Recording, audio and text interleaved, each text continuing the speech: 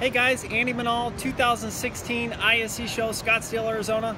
I'm hanging out with the boys here at Western Bass. We're on the demo tank. We're catching some greenfish. We're having a good time. One of my tips is we have a great company. I'm sure you've all heard about them. It's called Savage Gear.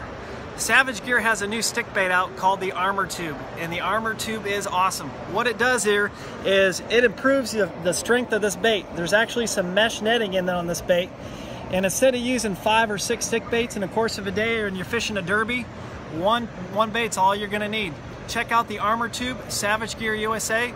Hope to see you at the next show, guys. Thanks.